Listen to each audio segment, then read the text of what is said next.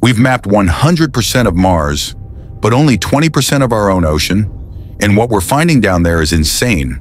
Fish with transparent heads and rotating eyeballs, cockroaches the size of footballs, entire ecosystems that survive without sunlight, and lost cities from civilizations we thought were myths. The deepest part of the ocean? You could fit Mount Everest inside it with a mile of water left over. 80% of the ocean floor has never been seen by human eyes. So what else is down there? I explored everything hiding in the deep ocean. The full video is linked above. And subscribe so you don't miss what we found at the bottom of the Mariana Trench. Trust me, you won't believe it.